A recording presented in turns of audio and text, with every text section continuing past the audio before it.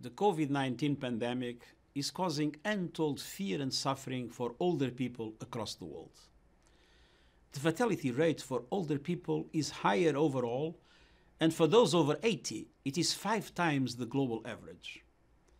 Beyond its immediate health impact, the pandemic is putting older people at greater risk of poverty, discrimination, and isolation.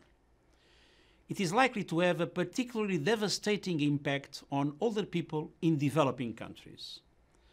As an older person myself, with responsibility for an even older mother, I'm deeply concerned about the pandemic on a personal level and about its effects on our communities and societies.